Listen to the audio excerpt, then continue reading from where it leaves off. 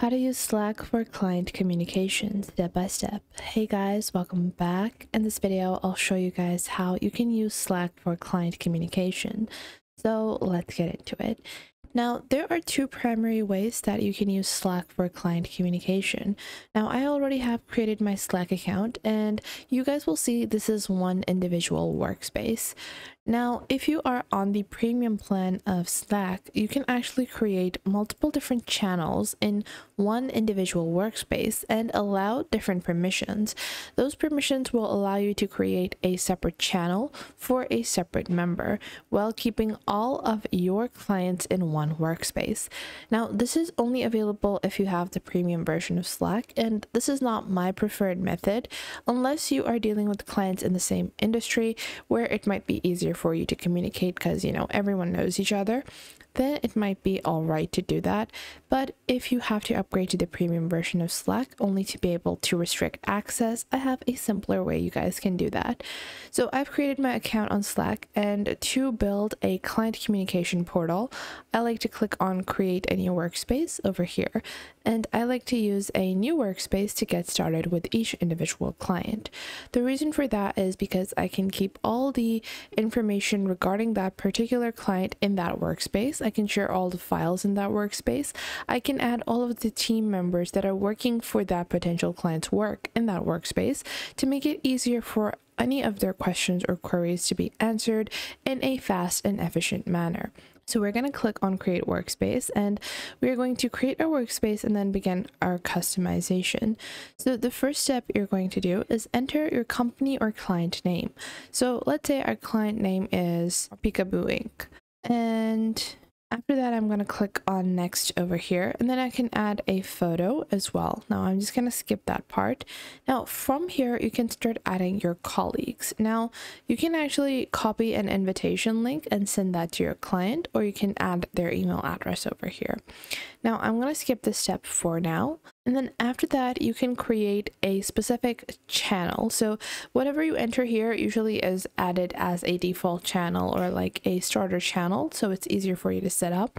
So let's say for Peekaboo Inc., we are running newspaper ads like this. So I can add that over here. Now, there might be multiple different clients or people or representatives that you're dealing with from one client. So this is also an efficient way for you to do that, because you can build separate channels for separate tasks that you're doing for that client. Now, once we have created our Slack workspace, we are going to begin customizing it. Now, I like to start customization with the workspace itself. So on the top left, you can click on the name of your workspace, and then you have your preferences and settings and administrations. So you can click on your preferences over here to set up your notifications, your sidebar, and in your sidebar, you can show specific default items. So let's say I want to always display people, or I want to always display all channels over here. Then you have your themes over here to choose whether or not you want, the different colors or variations of Slack as well.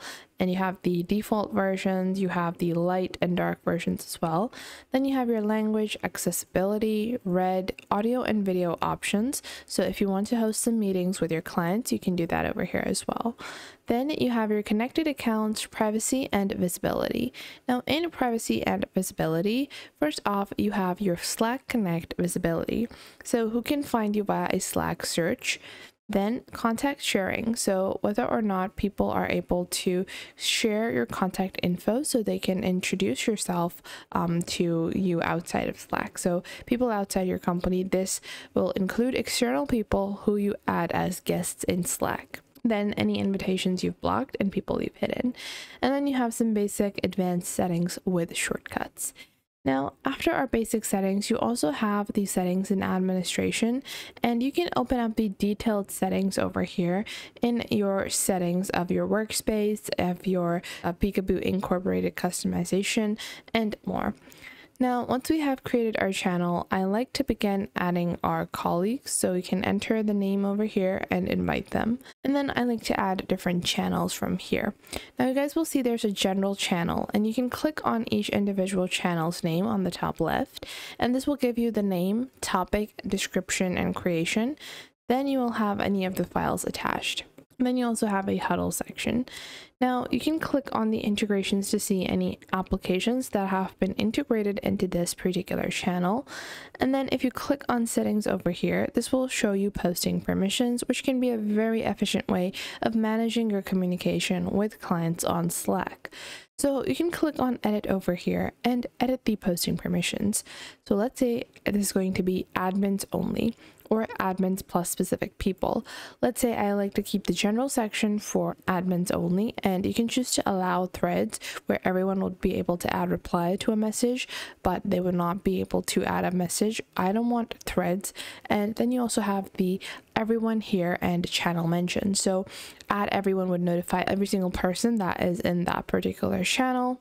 And then this would notify everyone of that channel, and add here notifies members of a channel who are active at the moment. So I don't want those settings as well, so I'm going to save this over here. And now only admins can post in this particular channel. This can be a great way to set a separate channel for your communications that are related to only updates, or maybe you're going to invite a guest in that particular workspace. So you can go on ahead and invite one particular member. You can add a guest to that workspace, and once those guests want a brief overview of all of their progress, you know, the client just wants a brief dashboard, they don't want to see the detailed communication, they can just go into the general section and be able to monitor just the day-to-day updates. Now, if you click on the people and user groups, you can actually see all the people. And then if you click on more over here, you will be able to see some options such as your messages and reactions, direct messages, and unread messages. You also have the files option to be able to see all of your team's files that have been shared in Slack. For client communication, it's very essential that you're able to provide all of your data at once, and whenever something needs to be found, it can easily be found with the search bar. And then you have your basic canvases section in Slack. So with canvases, you can store information in Slack over here as well. Now we have a random channel over here, but if you don't necessarily need a channel, you can go on ahead and go into the settings and click on delete this channel. And then we're going to click on permanently delete channel, and now this will be deleted. Now if I want to build a new channel, I'll just click on over here. Let's say this is going to be our mouse ad campaign.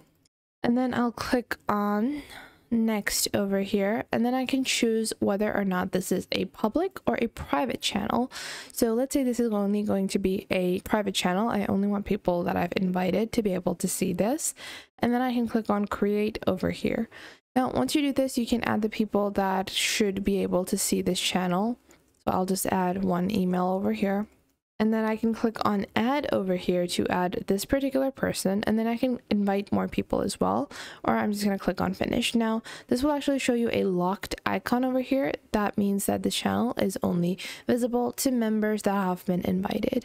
Now you will also see in your members section, you have integrations and then settings, and then you can even edit it to, you know, change the name later on, and then you can also change it to a public channel if you no longer require the added privacy. So I hope you guys found this video helpful and you are now able to get started with client communication on Slack. If you did find this helpful, make sure to leave a like and subscribe to our YouTube channel, and I will catch you guys in the next video.